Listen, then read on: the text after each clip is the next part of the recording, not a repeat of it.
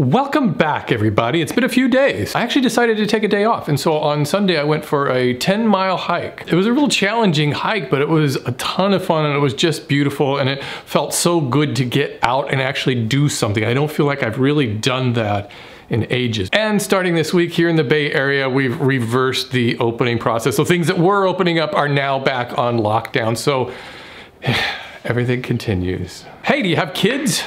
Do you want kids?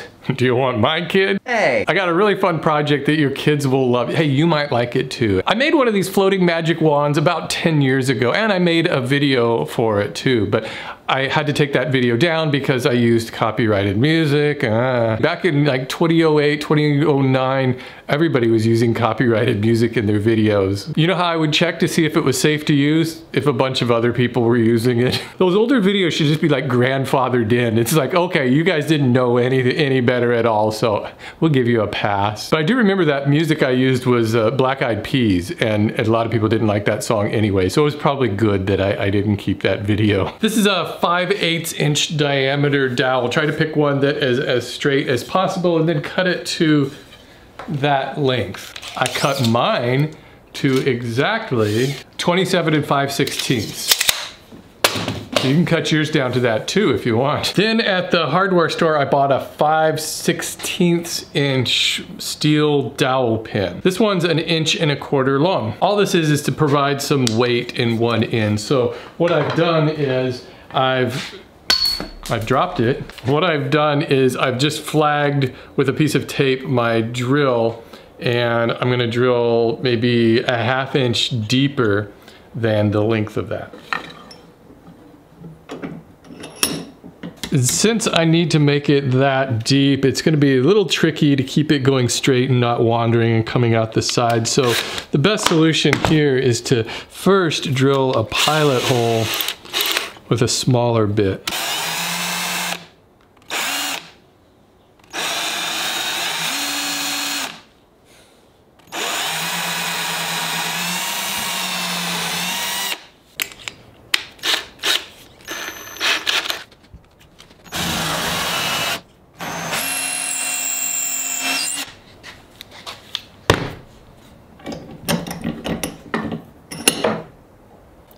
And I'll just push that steel dowel pin all the way in.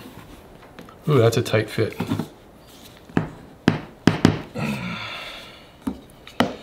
I want to go deeper than the end here. And I cut a dowel, a 5/16 diameter dowel, down to just a little pin, and I'm going to use it to try to push this in there. Okay, so now that's down below the surface. Now what I want to do is actually glue this wooden one into that hole. And with the glue dry, I can cut off that little dowel and square this up.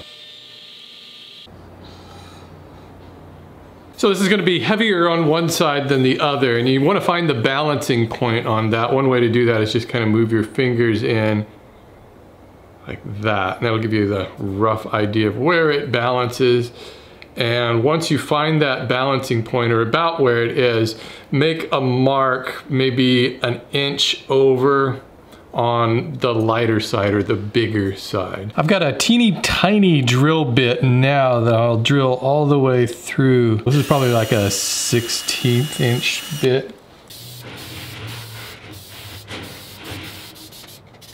With that dry, I want to splatter on some black paint. This is just some acrylic craft paint.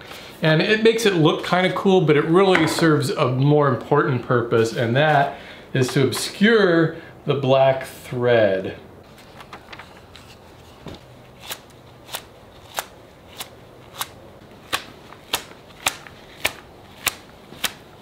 I'm going to seal that acrylic paint with some spray lacquer.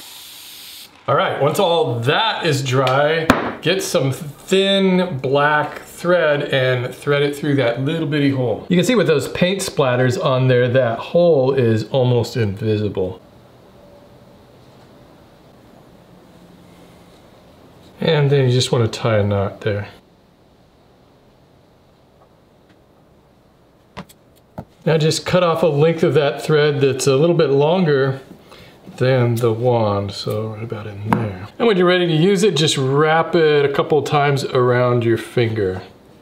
You'll need to practice a little bit with this to kind of get the technique down, but basically it's gonna hang kind of like that. You can adjust where that hole is and kind of changes the effect, but this is how it looks.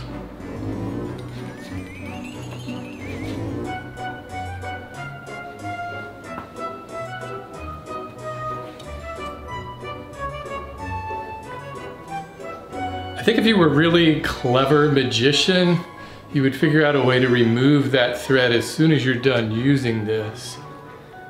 And then maybe if you were just really sneaky, you could just break it off and nobody would know, be the wiser. And then you could hand it to somebody and say, now you try it. Hours of fun right there. Of course, then you're walking around with this thread on your finger.